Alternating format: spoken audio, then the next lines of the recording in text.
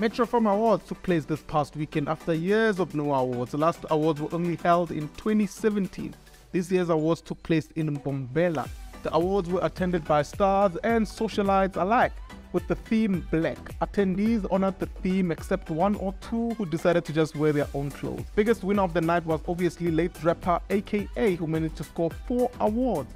The awards include Best Hip Hop Album, Best Collaboration for Lemonade with Nasty C, Artist of the Year, Best Male Artist. The awards were received by the late rapper's family, including his daughter Cairo, who sang one of his dad's songs and had the crowd in tears.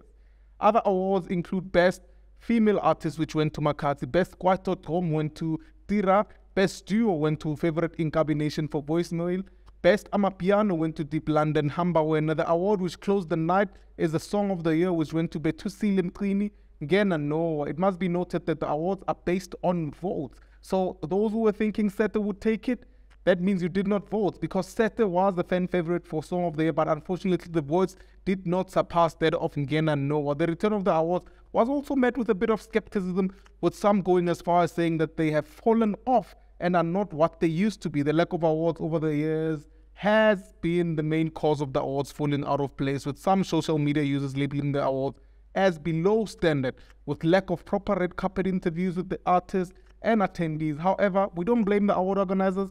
They had no awards for the past few years.